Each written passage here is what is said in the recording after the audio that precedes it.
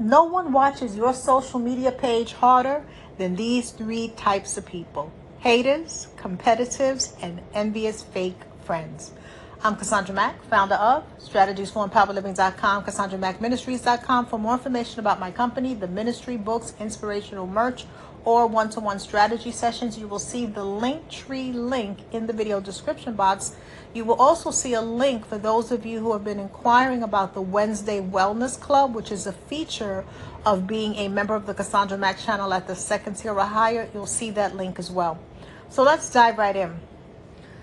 So many of you reach out, and in the comments you talk about this as well, about people who watch your page hard, like they act like they don't see you, yet they watch all your stories and posts.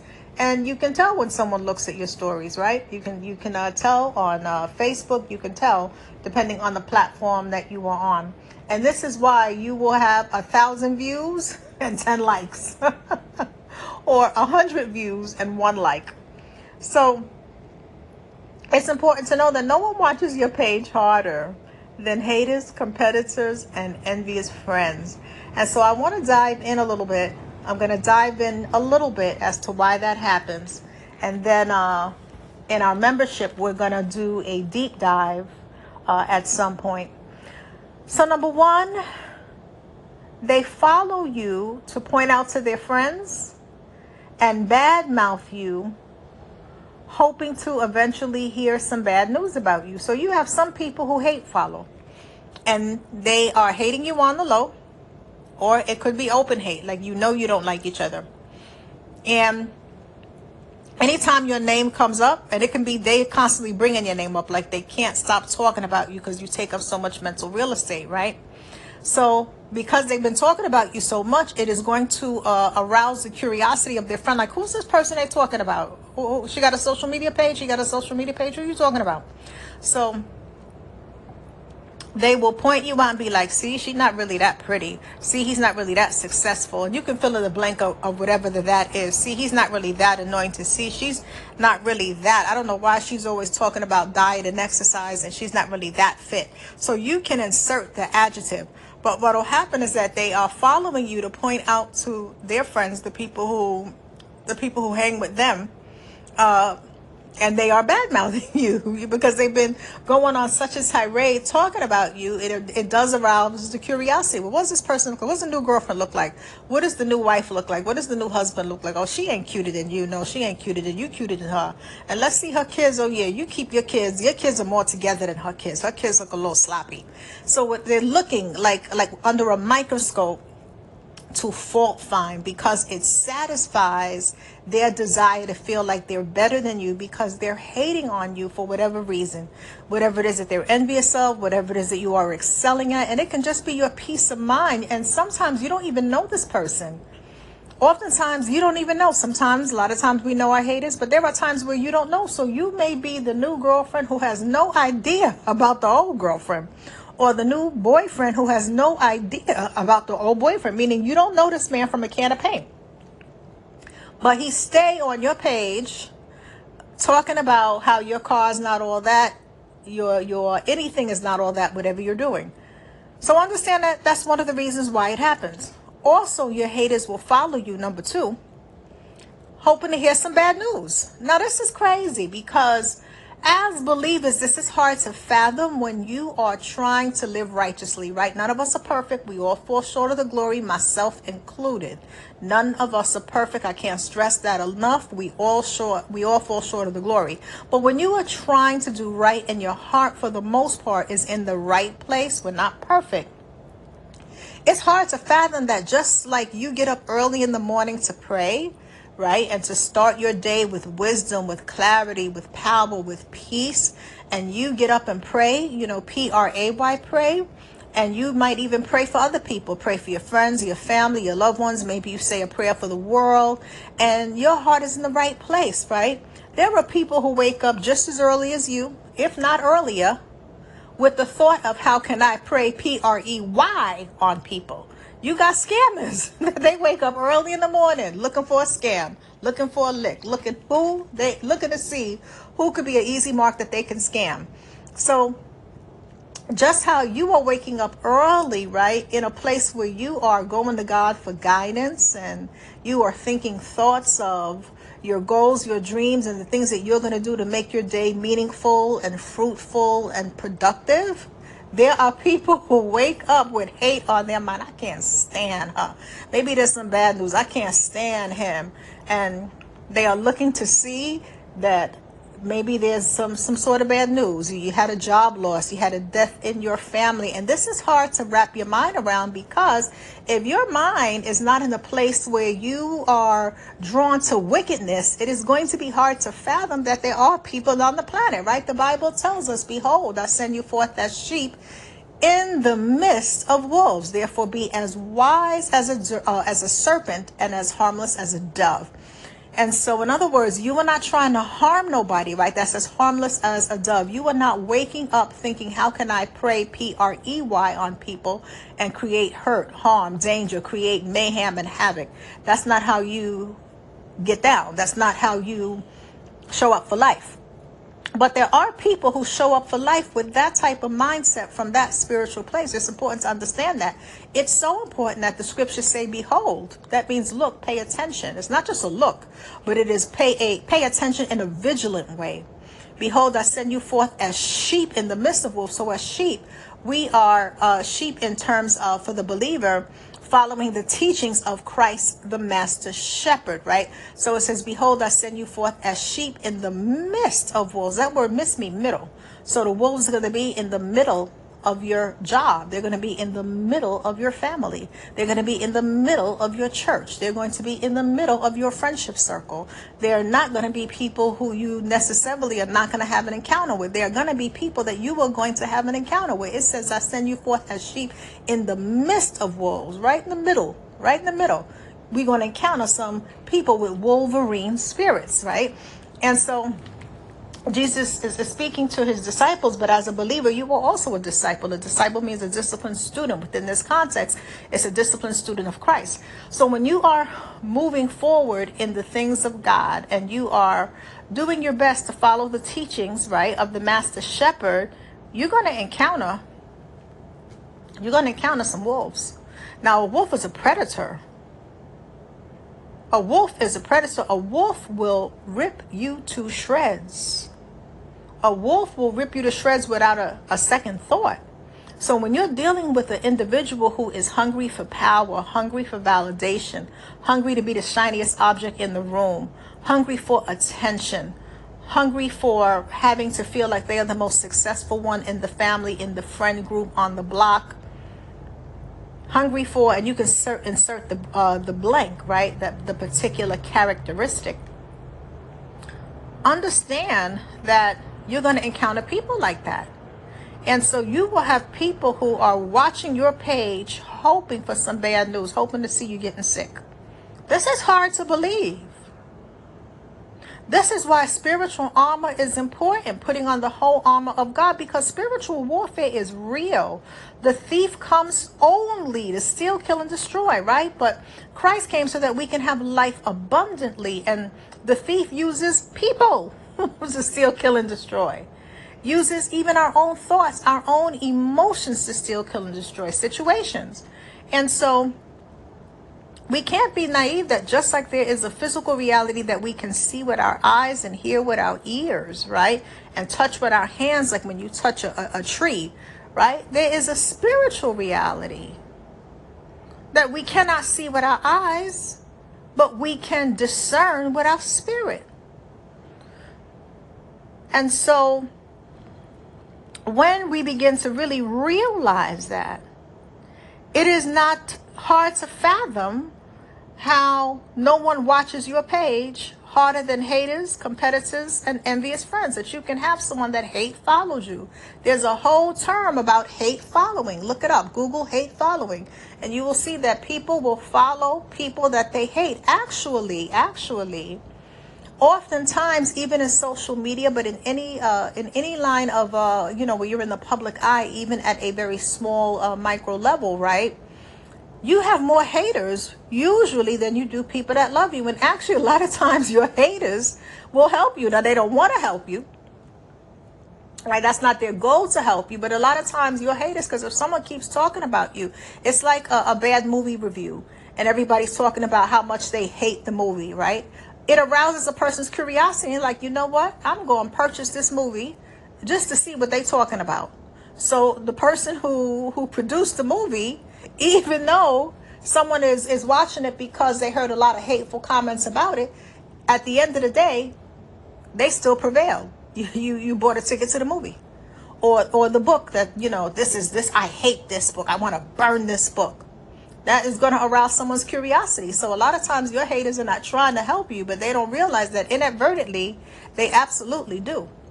Because when God has a plan for your life, this is the other piece. When God has a plan for your life, his plan is going to prevail. Haters cannot stop the plan of God for your life, because whatever door God opens, no man can shut. Just like whatever door God shuts, no man can open. So that's number 2. They're hoping to hear some bad news, to see some bad news. And they relish in that. They relish in that. There are people who actually take pleasure in the misfortune and misery of others. Even though it is a wicked way of thinking, a twisted, sick way of thinking, there are people that actually relish and take pleasure in the downfall and the misery and the harm of others. And so don't be naive about that. So that's your haters, right? But then you have competitors. And sometimes you can have a competitor that you don't know is competing with you. We don't know what's in anybody's mind. Sometimes you can have so-called friends who are more, in reality, they're really your rivals, but they're posing as friends. And so when you have competitors watching your page hard on social media, a lot of times they will watch your page to copy your content, but they want to play it off like it was their idea. They don't credit you, but they are copying your idea to the T. They are copying the way you do a particular thing to the T. And they are watching you because you are having success in that particular area. It is resonating with whoever you are called to. It is resonating. Your message is resonating. The way that you do a particular thing is resonating. And rather than trusting in the Lord concerning their own gifts, because they are operating from scarcity thinking, they are operating from fully not trusting in the Lord, because you can't tell me you trust in the Lord and you're copying what somebody does to the T. Because when you trust in the Lord with all of your heart, you also trust that your gifts, not Sally's gifts, John's gifts, Benita's gifts, Derek's gifts, your gifts make room for you. And you stir up your gifts that make room for you. But a lot of times a person is so caught up in worrying about your gifts that they are not focusing on the potential, the untapped potential that God put inside of them. So a lot of times they're copying your content.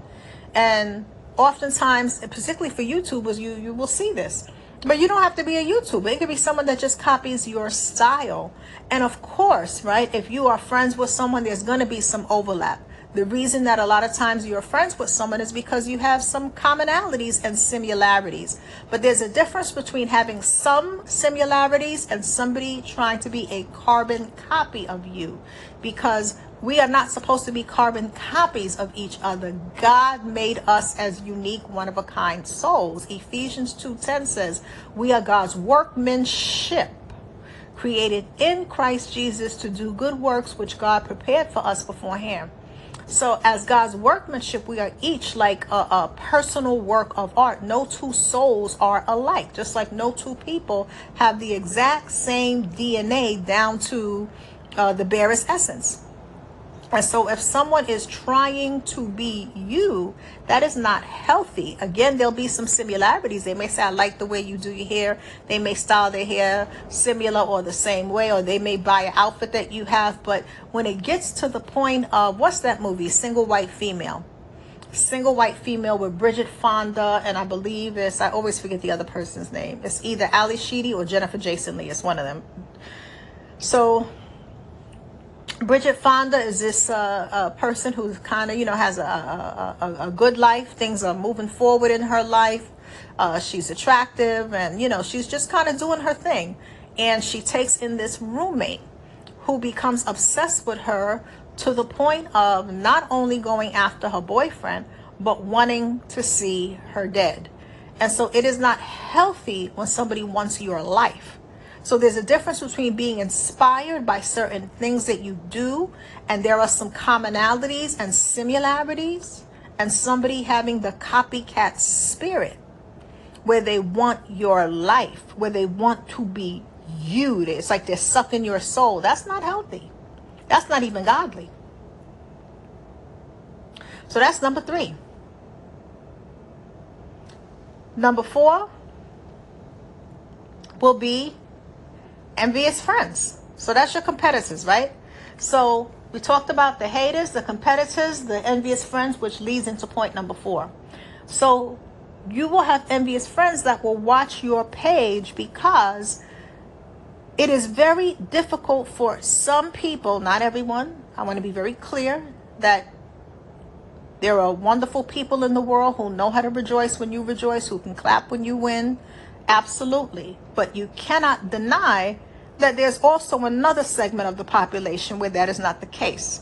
And so when you have a friend who's envious of you, but you don't realize, because sometimes envy doesn't rear its ugly head until you're in a situation where a person feels threatened by you.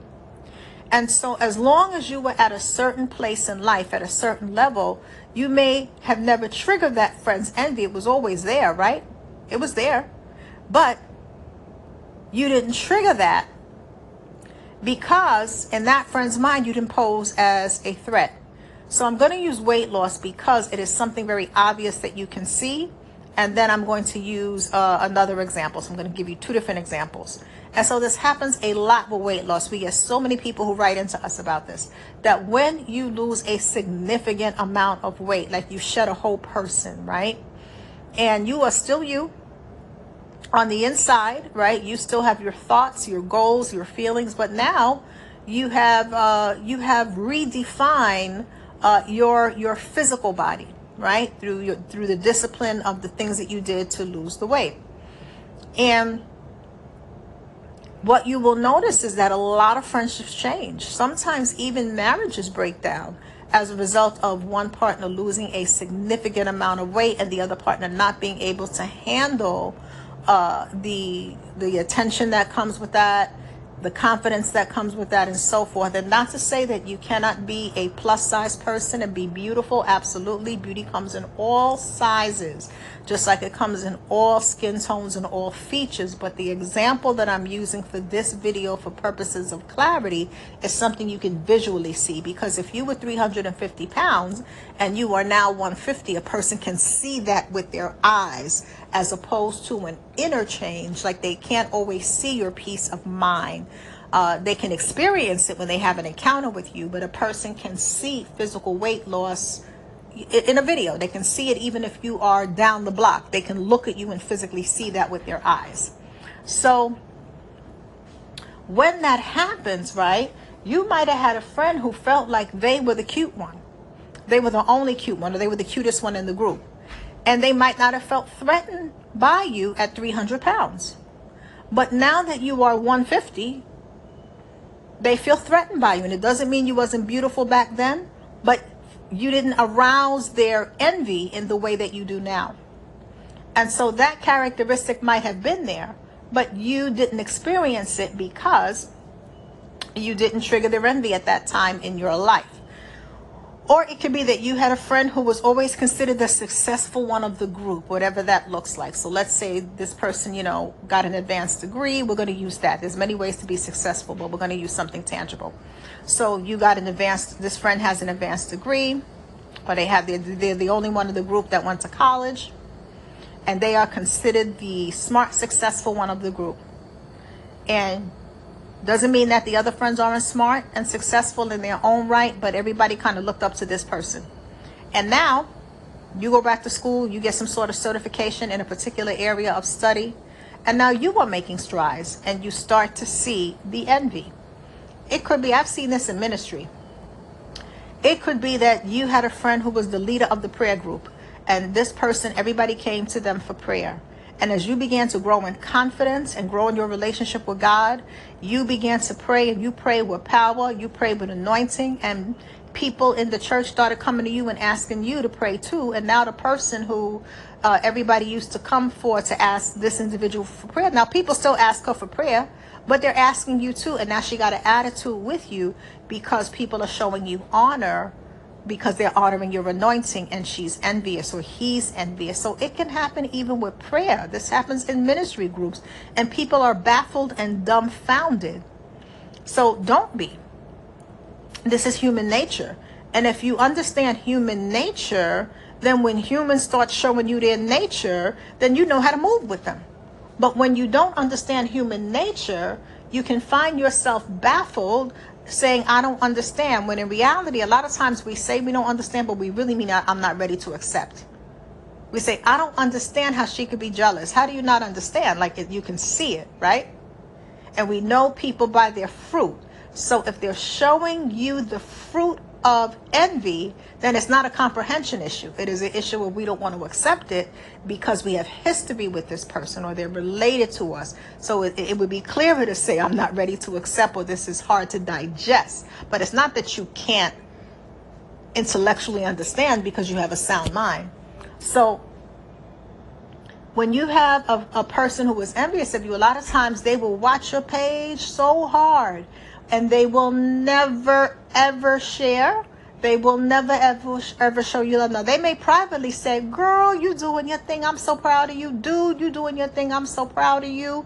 But they will never publicly support you. They will never publicly share your stuff. They will never say a positive comment. And you can see they read your stories. Like, you can see this. They will and they will share everybody else's stuff but yours, because it is a way of them trying to diminish you by saying, I don't see you. And that's their right, right? You can never argue another person's right. It is their right not to support you if they do not want to support you. But at the same time, you also have the right to decide how you want to move forward concerning that relationship. That is your right. Once you are made aware, once it is in your field of awareness how they get down with you, it is your right also to make some adjustments in that relationship. So you both have rights. They have the right not to support you. You have the right to decide what type of people you want to have a close relationship with, whom you consider friends. That is your right. So with that being said, don't be shocked when you find that no one watches your page harder than haters, competitors, and envious friends. Is part of the journey. So I want to give you a scripture as we close out. And it's Hebrews 12:1, chapter 12, verse 1. And it's basically run your own race.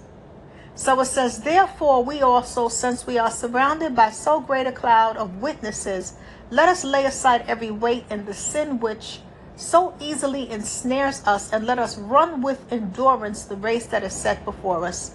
So essentially, right, you got to run your race. So don't worry about the competitors. Don't worry about the haters. Don't worry about the envious friends. Run your race. Lay aside every weight so you can run your race. And sometimes it is laying aside the weight of a fake friendship. Sometimes it is laying aside the weight of worrying about what haters think. Sometimes it is laying aside the weight of driving yourself nuts because you have a competitor that is trying to copy you. The thing you got to remember is, even if somebody regurgitates your words, even if somebody tries to copy your style, they can never be you. They can never be you. And there is going to be a segment of the population who is not going to resonate with them because they're going to feel that something is off. And that something is off. The thing that is off is that it is not original. So there will be people who will see that. But the bigger piece than that, there's something bigger than that, is that no one could ever really truly copy you, because what God has for you is for you. Now, if it's a legal issue and it's a copyright issue, do what you need to do. You have rights. Do what you need to do. But what I'm saying is, don't spend so much of your time ruminating on an individual who is copying you. If you need to address it legally, do that. But then keep moving forward. Do what you need to do, but keep moving forward. Don't get stuck in that. Handle what you got to handle. And move forward in the things that God has for you. Lay aside every weight. Every weight. Don't get ensnared, right? And the sin which so easily ensnares us. So that word sin means to miss the mark. And anytime we're giving haters our energy, we're missing the mark. Anytime we are so angry with a friend who is envious and they won't support us, we're missing the mark. We're missing the mark, because the mark is your goals and your dreams. The mark is moving your life forward. It is not the envious friend. Make a decision about the envious friend. If you're going to cut the person off, do what you got to do. You are allowed to cut people off who are not meant to walk with you. The Bible is clear. Come out from among them. So there's some people in your life where it's time to come out from among them. You ain't got to be nasty. You don't have to argue with people. You don't have to have long, drawn-out conversations and explanations when you've grown. You can just choose to, you know what, I'm going to put some distance there. I'm going to come out from among this person. You could choose to have a conversation without the drama. You will figure the specifics out as you are led by God. But the point is, run your own race and run it with endurance. Run with endurance. Run with perseverance. Run with tenacity. Run with persistence. Keep putting one foot in front of the other towards your purpose and destiny, towards living your blessed life. And know that you will have the haters, the competitors, and the fake friends watching your page super, super hard. And this is why you'll see 100 views and 1 like, or 1,000 views and 10 likes. Absolutely. Those be your haters. I got them too. Haters, competitors, and fake friends. But if we realize that God has a purpose for us, and the haters, competitors, and the fake friends cannot stop what God has for us. So keep your head up. Keep moving forward. Keep God first. So, a couple of announcements, and then I want to also make sure to invite you to church by phone if you'd like to worship with us by phone. So, church by phone happens every Sunday. For more information, you can go on our ministry website, CassandраMackMinistries.com. We also have a Wednesday Wellness Club where we focus on wellness and mental health, mental fitness, mastering our emotions, emotional resilience, self-care. And the Wednesday Wellness Club meets the first and third Wednesday of every month by telephone conference call. And it is a feature of being a member of the Cassandra Mack YouTube channel at the 2nd tier or higher. And it is cheaper than therapy, and it is very therapeutic. So if you are in a place where you would like more support, like support that, goes beyond whatever it is that you are getting, if you would like more deep dives that go beyond these public videos, I would encourage you to be part of the Wednesday Wellness Club, where you get to connect with like-minded people focusing on their 5 G's: God, growth, our goals, our greatness, and bringing God glory through our life and our legacy. Atmosphere is important. Environment is important.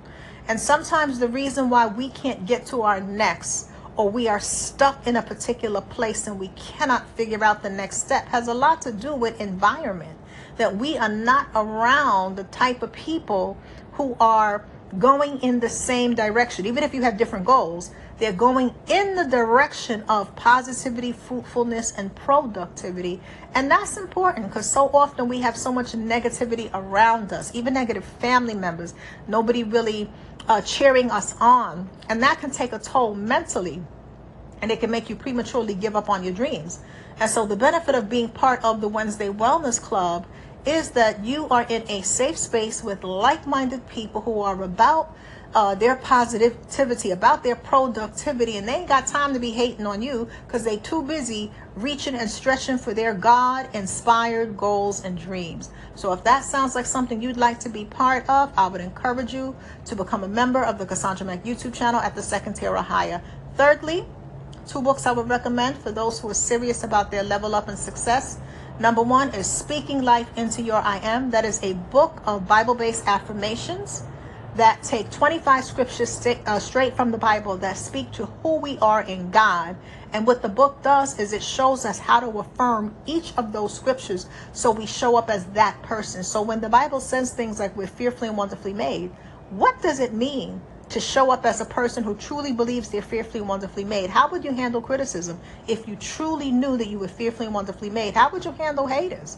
How would you handle people coming at you sideways if you know that you're fearfully and wonderfully made? It's a game changer. So that's Speaking Life into Your I Am. Second book is Unleash Your Unstoppable. Now that is a book of prayers, scriptures, and very specific success strategies to transform your life for victorious living. We know that we are more than conquerors through Christ Jesus. And so this really helps us to begin to walk in the power of that. Unleash Your Unstoppable. So those books are available at Amazon. Some of my books are available at Barnes and Nobles as well as Walmart. So have an amazing day, everybody. Be blessed.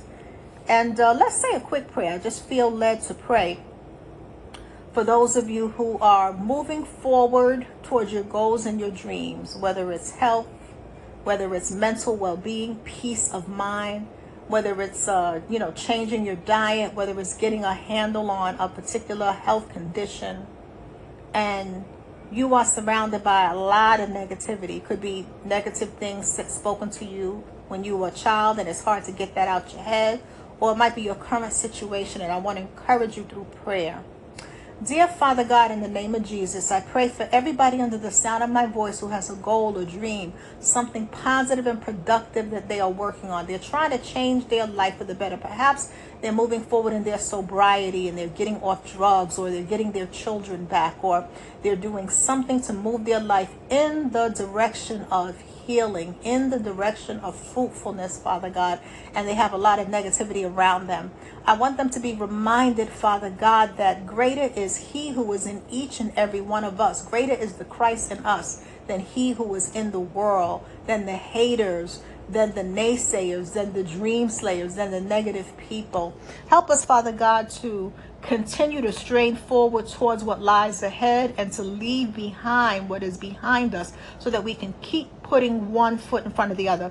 Help us to do as you say in Hebrews 12:1, to lay aside every weight, the weight of negative thinking, the weight of worrying about what people will think, the weight of caring about whether or not a hater validates us, the weight of not having friends and family to show us love and support. Help us to lay aside those things and to focus totally on purpose and destiny.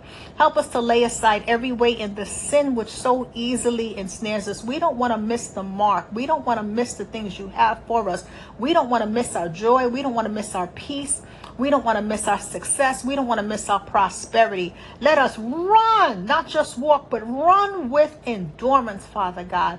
And when we feel weary, we ask that you give us an eagle level strength, that we can mount up with wings like eagles so we can continue to soar even when life tries to knock us down, bring us down, kick us down, and defeat it. And even if we fall down, help us not to stay down so that we can run with endurance the race that you set before us, as we race towards who we are in you, as we race in our relationship with you, Father God, through Christ.